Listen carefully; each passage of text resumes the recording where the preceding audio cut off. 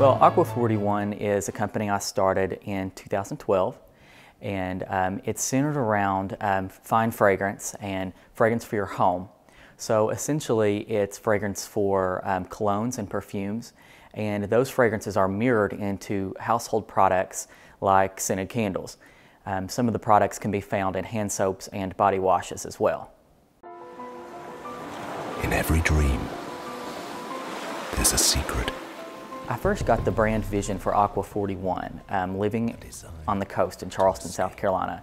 That's where I went to college, and I was spending a lot of time there. I was back and forth, and while being there, I was exposed to people who live there, their way of life, even my own way of life while being there, and the ocean, the beach life, the coast.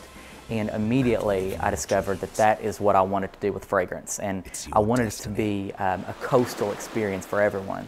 Aqua 41 can be found in stores all across the U.S.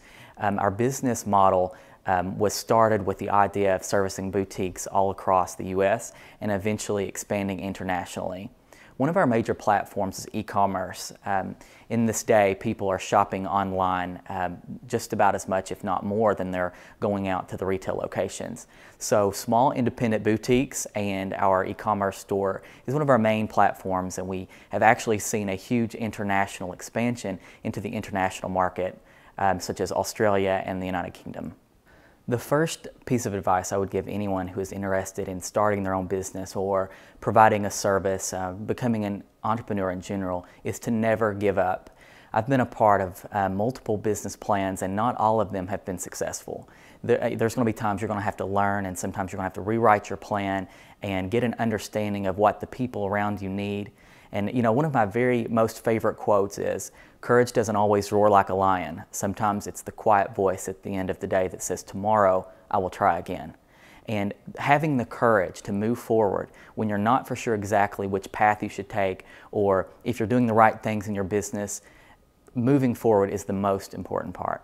I feel like that entrepreneurship is vital to our region because we have to keep things moving. We must continue to develop businesses and build a strong economy.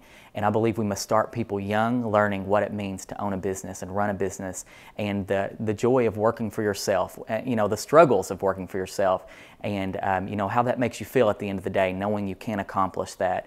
And I feel like it's just amazing, and I hope that everyone gets the opportunity to have some part of an entrepreneurial experience.